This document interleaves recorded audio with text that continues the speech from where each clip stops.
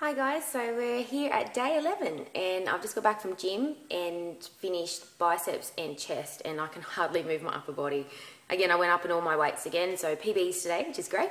But I thought I would do a quick video to show you my post-workout shake. As I said to you earlier, a few days ago, I only really have my carbs around my workout. So this morning I had oats with some blueberries and a little bit of protein powder, egg whites in those. So now I'm going to have my post-workout shake. I'll just run through the ingredients for you here so you can see. So we've got spinach. Spinach, I like to put in everything because, again, it makes it look a little green, and I've said this to you before, but you can't taste it, and spinach is so good for you. So put it in everything. Next, I've got my protein powder, vanilla. Then I've got a frozen banana. The frozen banana I just chop up. I find, again, I said this before, frozen bananas are great because it makes the smoothie a lot thicker, so it's sort of like a thick shake as well, and you don't have to add ice because it's already frozen, obviously. So then I've also got cinnamon, and again, cinnamon I put in everything because it's a great fat burner. You can't really taste it when it's in things if you mix it all in together, so definitely put cinnamon in everything.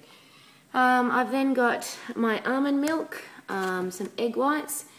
These egg whites are an absolute lifesaver. I found them in the frozen section of Woolies or Coles. A lot cheaper than buying just fresh eggs and taking the yolks out, so that saves me a lot of money. They are frozen, so that you normally want to use it within the week if you leave it in the fridge.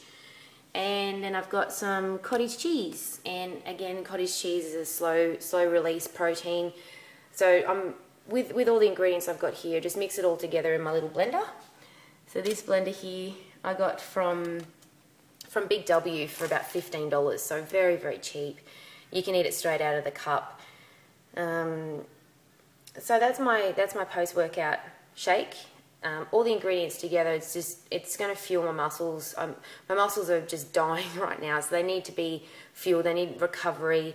So all that combined together is a great post-workout shake. So enjoy, and I'll see you guys for tomorrow. I'll be in Perth tomorrow, day 12.